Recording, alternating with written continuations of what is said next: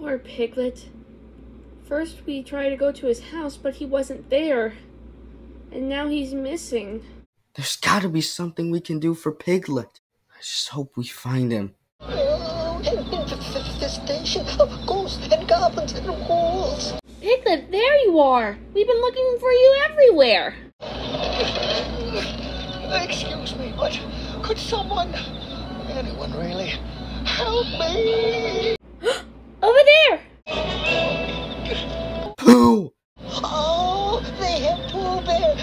Piglet, you have to save him! You're his only hope!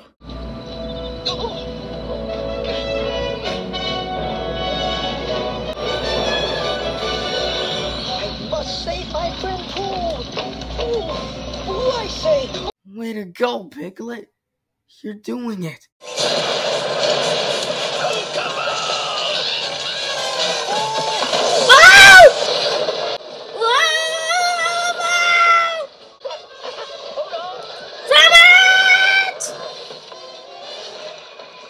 Ow, my head.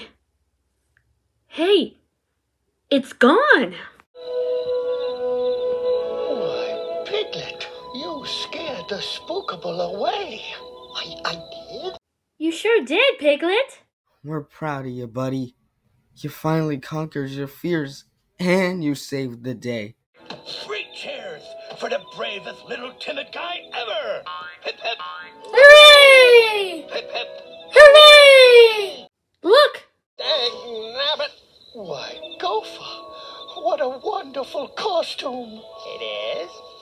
It is. So, Piglet, now that that's all settled, what are you going to be for Halloween?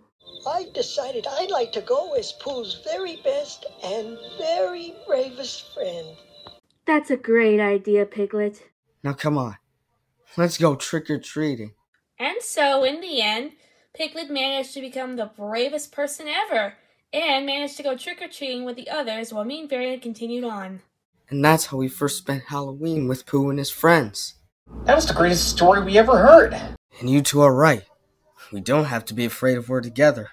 So it's okay to be scared, but you can also be brave. You know what?